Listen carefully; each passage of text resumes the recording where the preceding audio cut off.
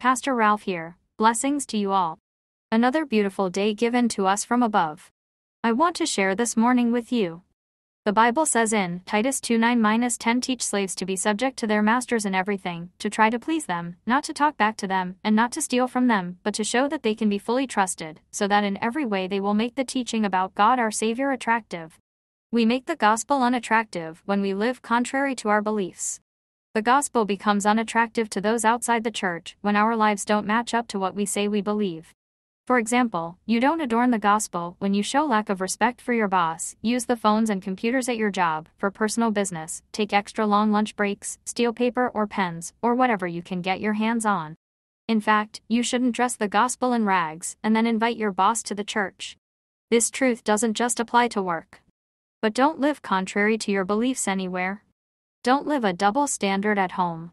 If you do so, it will turn your kids away from wanting to serve Christ. Frankly, some believers follow the world's behavior and they are living in sins, but at the same time, they preach the Bible to others and urge them to leave sin and live a life of faith.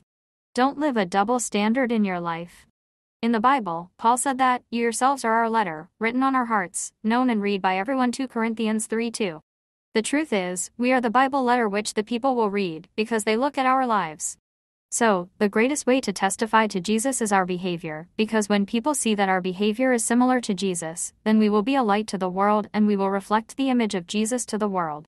But if our behavior is sin, then we won't affect on people who hear our message about Christ and our speech about Him. Therefore, don't live a double standard in your life. Pray these words.